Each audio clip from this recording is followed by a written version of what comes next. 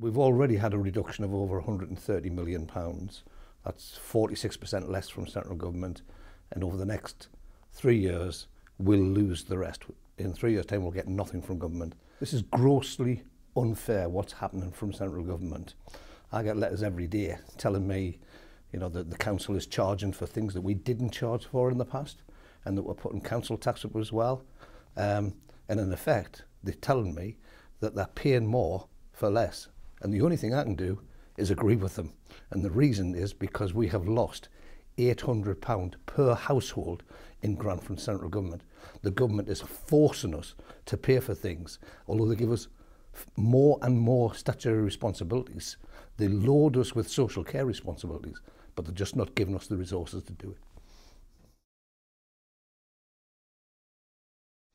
We're putting up council tax because, frankly, we need to produce a balanced budget, and the demands of the most vulnerable people in our communities, elderly people coming into the system, more and more looked after children as a consequence of welfare reform.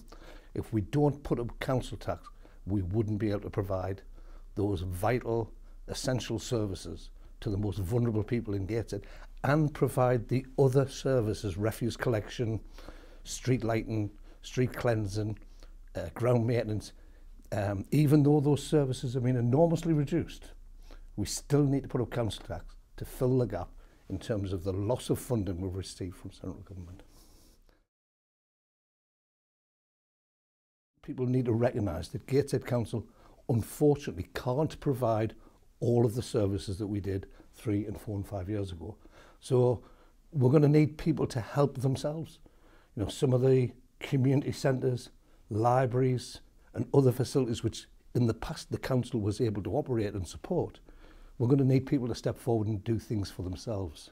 We'll help, we'll provide what support we can, but ultimately we're going to lose these facilities unless people step forward and help themselves as well. I didn't become a councillor to serve for 30 years, to develop those services, to have to close libraries, to reduce services, to reduce ground maintenance, to reduce winter maintenance on roads. I didn't become a councillor to do those things.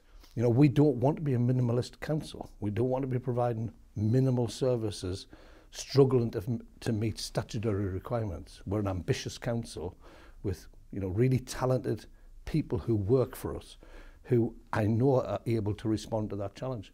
So, you know, we have a strategy which is about growing the budget so we can secure a more prosperous future. We are determined that we're going to be a strong, ambitious council, and that we're going to preserve the services that we provide, even if they have to be provided in a different way.